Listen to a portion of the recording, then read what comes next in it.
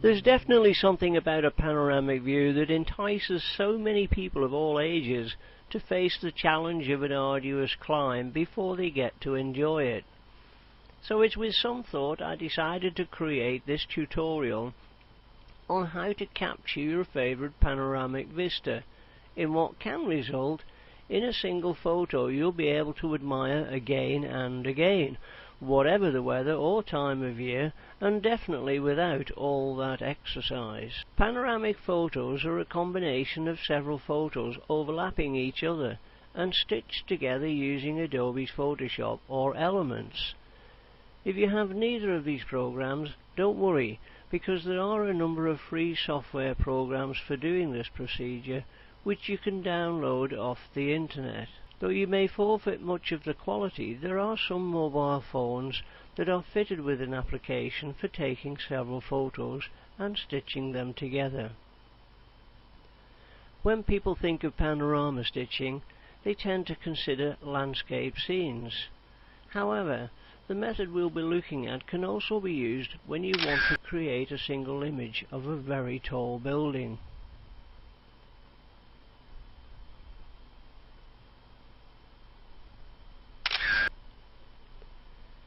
In the Hyndburn area there are a number of vantage points for capturing panoramas. One of my favourites is from the top of the coppice in Peel Park, Accrington. From here you can see a grand view that takes your eye from Oswaldtwistle through Baxenden, Accrington town centre and past Winnie Hill, right up to Burnley Road. For this view, as with any panorama in the west, you will need to be out fairly early in the morning during the summer months so that the rising sun is behind you. Though the forecasted sunrise was for 4:35 AM in my locality, I discovered on a late June day, as you can see from these snaps, it still had some way to go an hour later before it flooded the scene below with bright sunlight. This is the panorama I'll be using for this tutorial. I'll be using a Canon DSLR 60D with a Canon EFS 55 to 250mm kit lens. I also recommend you choose the RAW format and largest size for your images. For shooting panoramas, though it's not absolutely essential, I recommend you mount your camera on a sturdy tripod. This will assist you with keeping your horizon level and reduce camera shake. That being said, you must ensure your camera and tripod are level before you start shooting. This shouldn't prove difficult, as most modern cameras and tripods are fitted with some form of leveling device. You can find the inbuilt level for the Canon 60D in the quick menu. When your camera is horizontally level, the line turns from red to green. However, this is only for the horizontal or left to right level of your camera. For the front to back level of your camera, you will need to use the spirit level on your tripod or one of those you can fit to the external flash connector on the top of your camera, and being circular covers all angles. Whilst you will have your camera locked in place so it doesn't roll from side to side or rock backwards and forwards, check you have free movement for panning from left to right, slowly following the horizon or length of panorama you'll be photographing. You'll find it easier to use your live view for this entire exercise.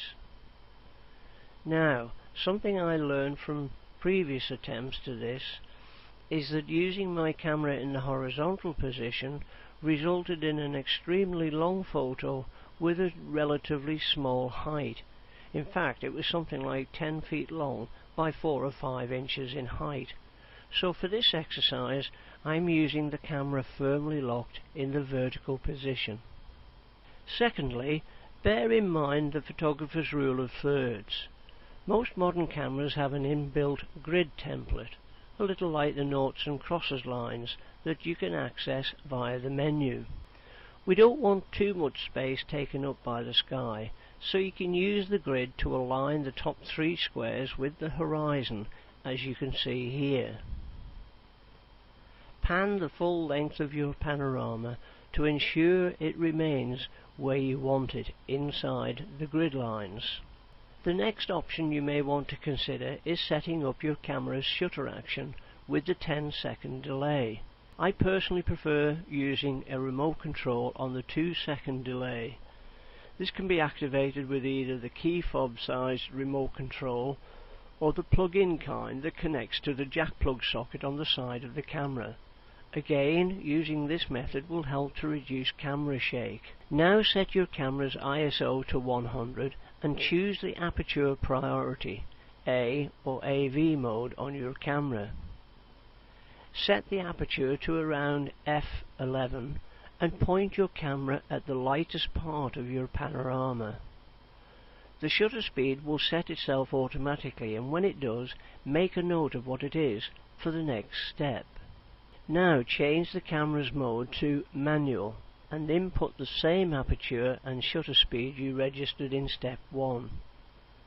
This should ensure you keep a consistent exposure throughout. It is also advisable to manually check the focus of the lens for each shot. On the 60D, after you've taken the shot, you can use the zoom button whilst in the viewing mode to check your image is in focus. Now you're ready to start shooting your panoramic scene. When taking your first shot, assuming you're working from left to right, take careful note of what is in the right-hand column of your frame. Forgive me stating the obvious here, but it is wiser to use something as your marker that isn't going to get up and walk, fly, or drive away.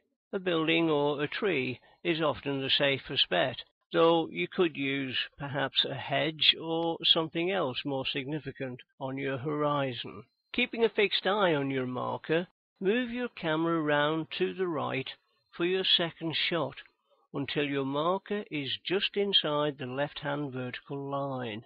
Check your focus manually and shoot your second frame.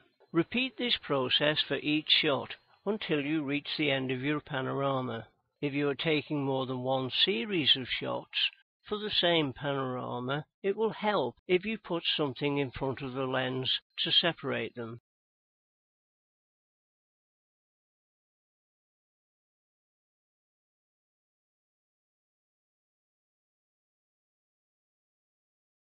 Once you have Photoshop open, go to the bridge to access the file where you have stored your panoramic images.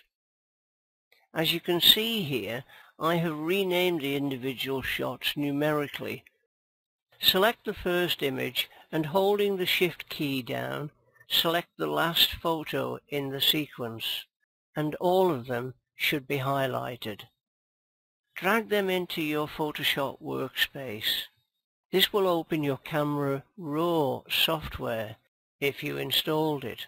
The program accompanies most Canon DSLR camera kits. Here is where you can make whatever adjustments you feel are necessary for all the photos in your panorama. Begin with your adjustments to the first and at this stage the only image selected. In order to maintain the same adjustments for all the images in your panorama, click on the Select All button above the column showing your images.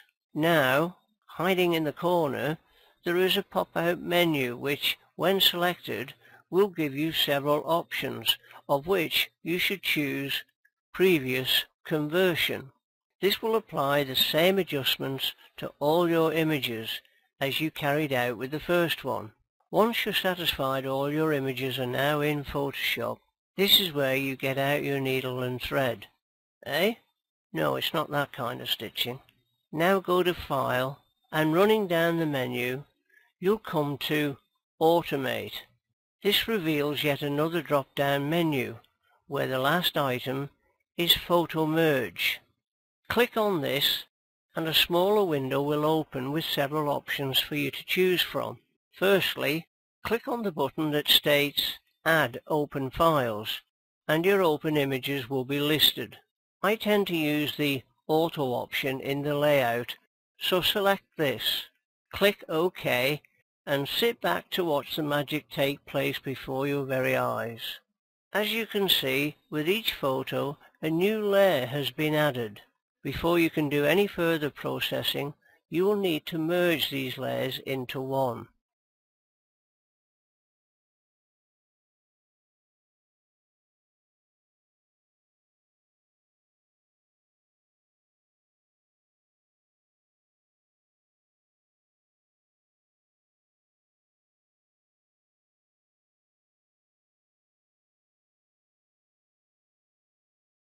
Now there are two ways you can deal with the blank space around your panorama. If you are really patient and have lots of time to spend on it, you can use the selection tool to select the blank areas and fill them with content aware. I'll show you a brief example of this. Choose the selection tool and select some of the blank area. This is quite a memory-intensive process, so I advise you to do small patches at a time. Don't worry if it's not perfect with your first fills. You can tidy up any bits and pieces with the clone tool.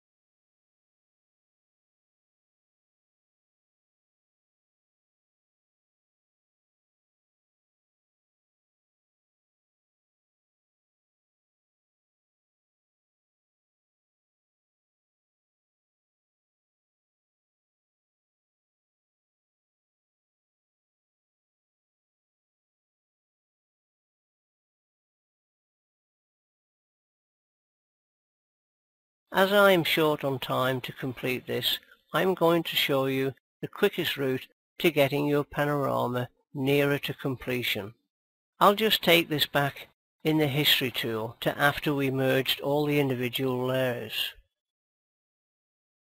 Now select the crop tool, making sure the measurement fields are blank. Click and drag the crop grid over your image.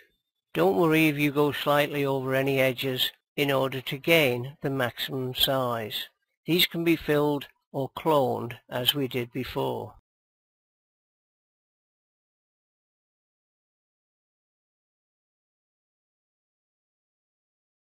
Whilst I'm finishing this off, I'll tell you about the printing process. Unless you have a very expensive printer and reams of printing paper, like me, you will need to send your panorama to a professional printers. I use Pro Photo Prints, who are a sister company of the better known Pro-Am printers. A recent quote they gave me for a panorama photo that was just under 8 feet long by 1 foot high was £37, which I think is quite reasonable. You will need to download their printer profile from their website, where you'll also find full instructions for installing it and how to send your images to them.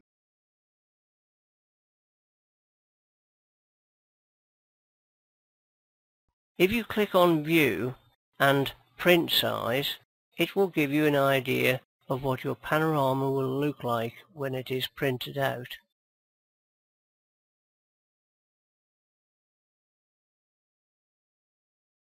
Now we have an idea of what your printed panorama will look like close up.